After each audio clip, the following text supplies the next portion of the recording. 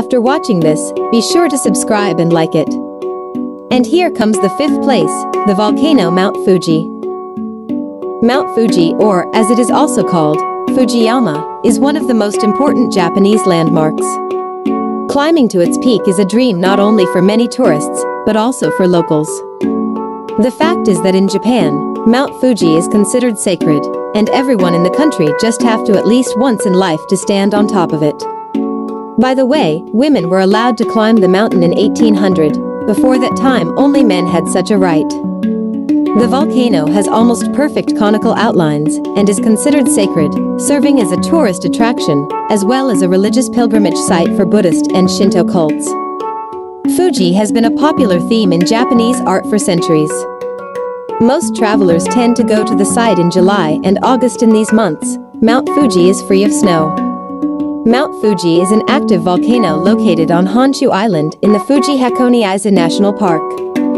To date, the volcano is almost inactive. The last eruption was recorded in 1707 to 1708. It is worth noting that it was one of the strongest eruptions in the entire existence of Mount Fuji. At that time in Edo, the old name of Tokyo, an ash layer of 15 centimeters was formed. Many of you have probably seen the image of Mount Fuji in Japanese art. Almost all engravings depict the volcano with sharp, impregnable peaks and in snow. But in fact it's not that hard to conquer the mountain, and it doesn't always snow. Most travelers rush to this attraction in July and August. These are the months when Mount Fuji is free of snow. In this peak tourist season there are all the amenities for visitors and local pilgrims. There are stores, small cafes, rescue centers and places to rest. Interestingly, the Japanese have provided absolutely everything. There are even toilets. And this is the only place in Japan where you have to pay to enter the common areas. By the way, many of the toilets run on solar panels and even have a heated seat. Keep in mind that it takes 3 to 8 hours to climb the mountain and 2 to 5 hours to descend, depending on your fitness. The entire route is divided into stations. Typically, tourists get to the 5th station by cab or bus and then stomp on foot. At the very top of Fuji there is a Shinto temple, a post office, and a weather station.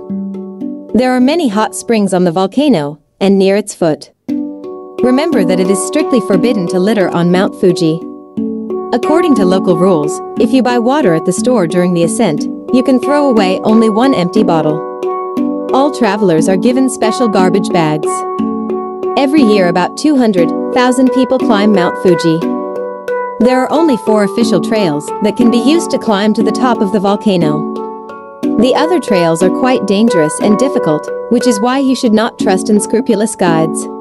Unsupported trails are used exclusively for bulldozers, who deliver food and various goods for the stores. Just a reminder, please like and subscribe.